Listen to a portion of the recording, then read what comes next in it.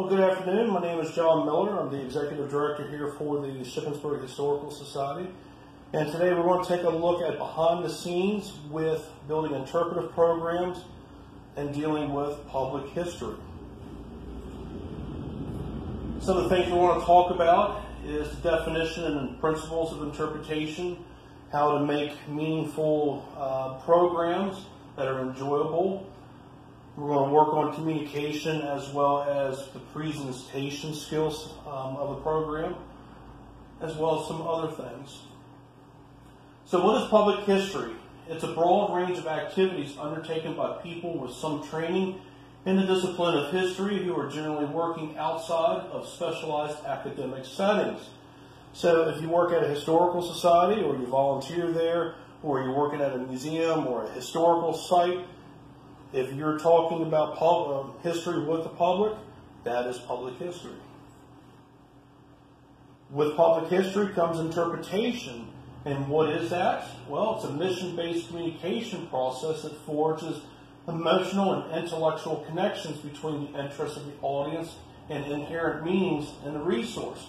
So you as an interpreter, you're taking your group, which represents the present, and you're building a path or a bridge to their past in order for them to forge their way to the future.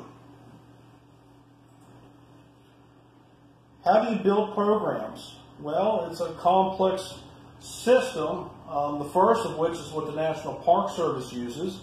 They have it broken down into 7 steps, and those steps are, like step 1 is to select a tangible place, object, or person that you think your audience is going to care about. Number 2, you need to identify intangible means. These are the things that people can't grasp or see or touch because there's no physical presence. Step 3, you need to build or identify a universal concept. That's your ideal. Step 4, identify your audience. You need to break it down between children, adults, and seniors. And one program may work well for one group of people, but will not work well for others. Number 5, your theme statement. This is what the theme or the subject is going to be about. 6 is your technique. You want to use interpretive techniques to link the tangible to the intangible meanings, providing audiences with opportunities to make personal connections to those meanings. That's your toolbox, basically. And then 7 is your development. Basically, you're laying out an outline or your sub-themes. When you break it down, like I did when I worked in the National or the Maryland Park Service, basically I would have a theme, sub-themes, and then a conclusion which went right back into what the theme was about to begin with. Remember one thing, though. People often don't remember facts, but they will remember the themes. So putting a program together, first you find out what it is that you want to do, what kind of program you want, what is your subject. Look for primary sources. If there's enough primary sources, then I would go ahead and start researching your presentation out. Begin building your sub-themes. That's pretty much the meat of the content that goes into the program. Try to keep it under 1 hour and be careful of secondary sources of interpretations with biased theories. When you look at your research triangle, you want documentation. If you can, try to find photographic evidence, and then try to find living examples to back up your theme. The content, people want to go to a park or a historical site. They're not there to visit, they're there to experience it. So when you're building a program, keep that in mind. Don't overload your program with long, drawn-out quotes. Make sure you use good descriptions and emotions, because that will help to set the background of your presentation. Think of thunderstorms and what that represents with lightning and thunder, the sound of running water. Think of that thunderstorm taking place at night and you're in the middle of a forest, and how you have to rely on your senses rather than your sight. Human emotion and human senses is also important. So if you want to use happy or sad, or if you want to use your senses with sight, hearing, or touch, or smell, those are always excellent to put into a presentation. Types of programs, you can have tours, living history, demonstrations, programs with PowerPoints or campfire talks, education, and you can't forget about naturalist programs themselves. When the program is finished, practice it. After you practice it, grab a peer or some of your friends, go through the tour with them, get their feedback, make adjustments. From there, and your program has been approved, go ahead and set the date, advertise, and prepare. Those are very important steps too. And after the program, make sure you record your numbers. We have it broken down here to a similar system that I used at Monterey Pass. That way I can see how many adults versus how many children and what types of programs that we have. Then comes the delivery. You want to be confident, make eye contact. Know your body posture. You don't want to sulk down.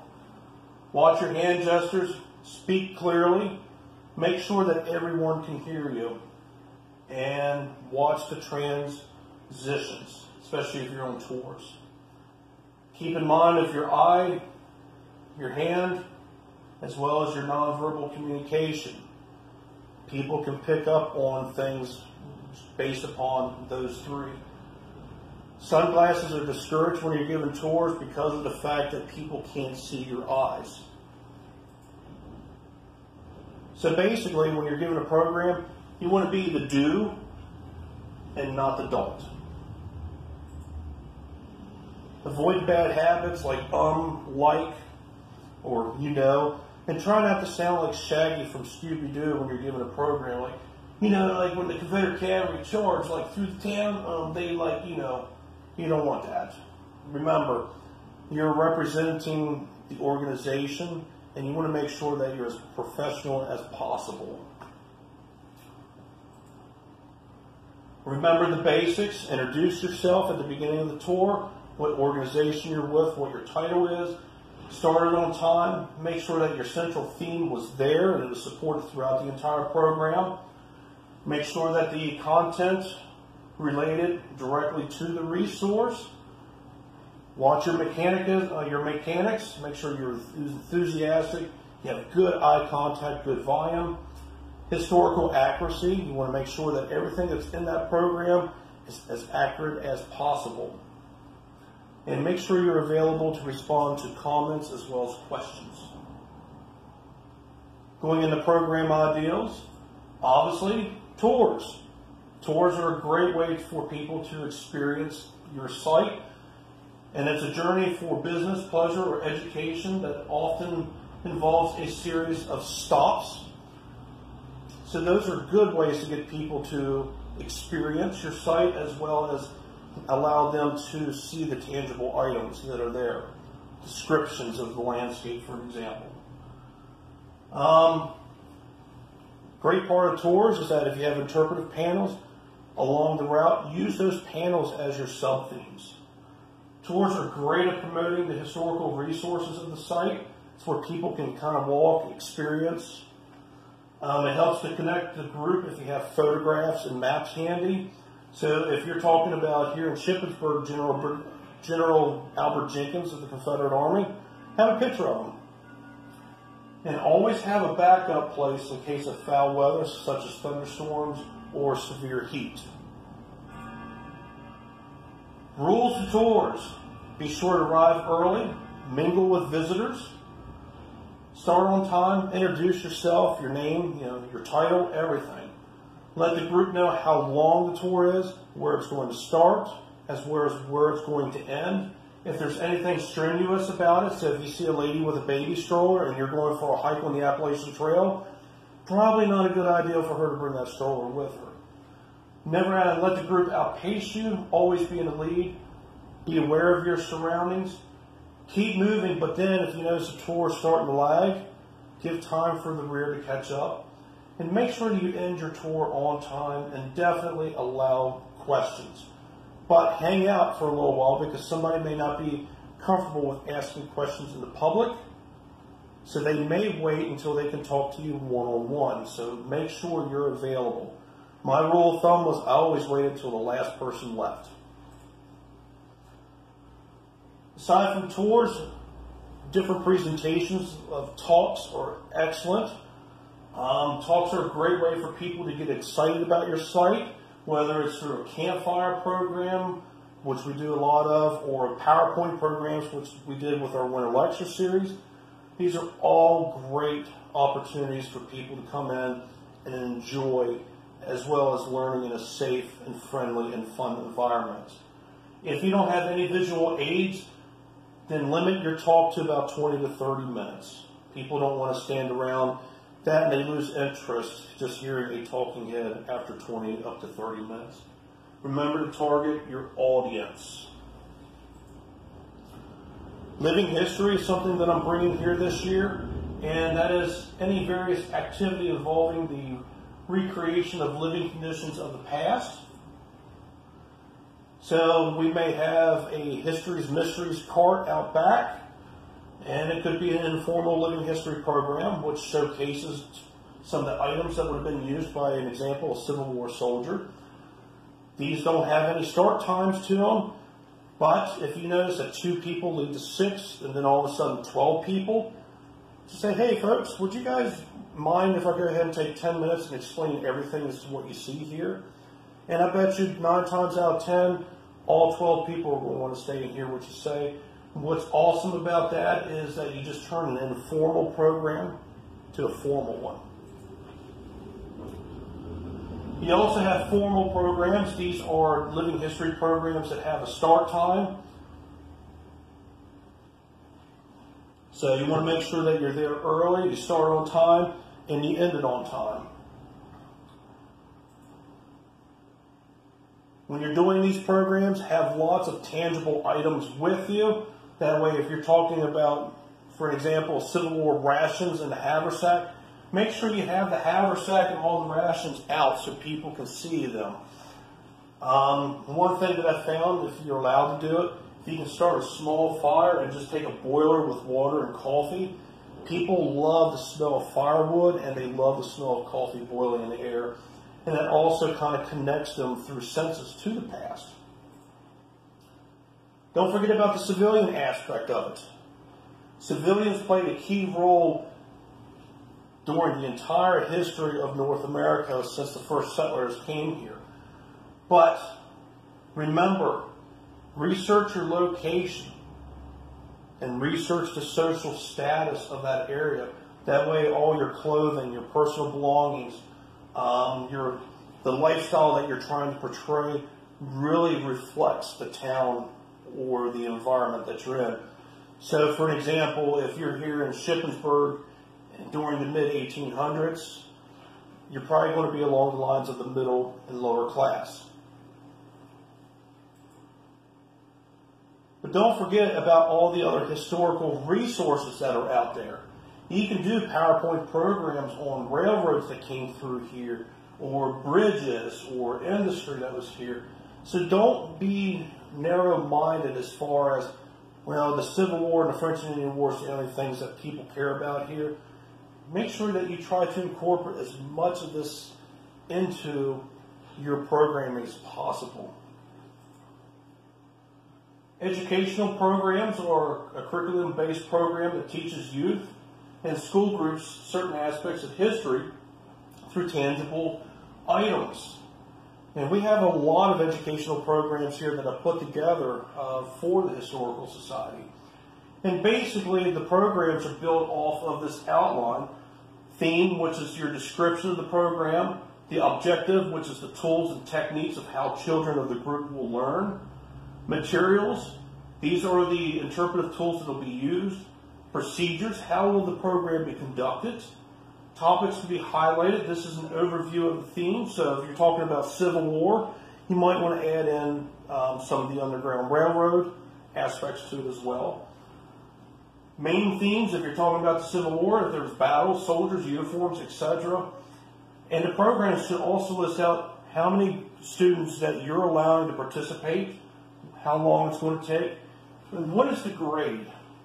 So for Cannoneers Post, that I did for Antietam and South Mountain, I can only do up to 8 students. It takes 30 minutes for me to go through the rotation on the cannon, and it's only good for grades 5 on up. It takes 45 minutes if I go ahead and give them this worksheet here for them to work on, because of the fact that this worksheet, it teaches them math, science, as well as teamwork. And then you have the last aspect of it, which is a naturalist.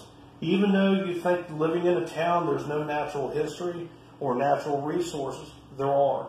You have animals, you have birds, a stream that's right back here behind the building. One of the things we're thinking about doing is taking our backyard and applying for a grant to get native species of plant life with interpretive markers. That way we can go ahead and continue on hitting what's called an open concept museum or an open air museum.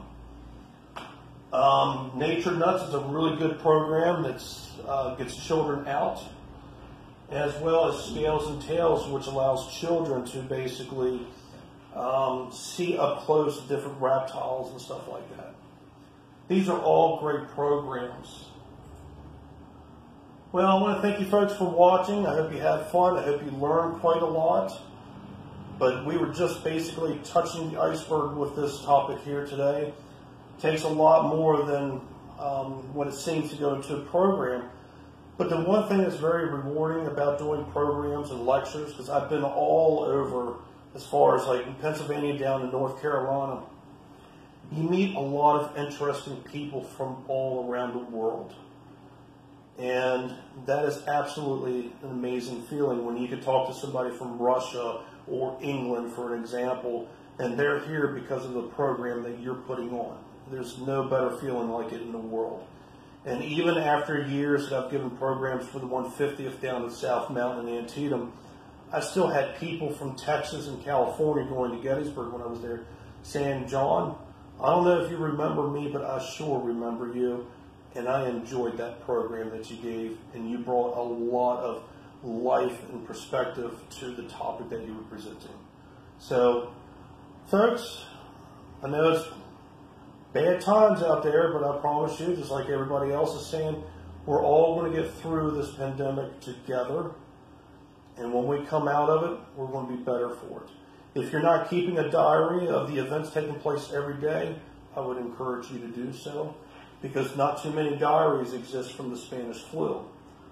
At least with today, I know a lot of my colleagues, including myself, we are doing that. So take care of yourself, and we'll see you next time, and thank you for watching.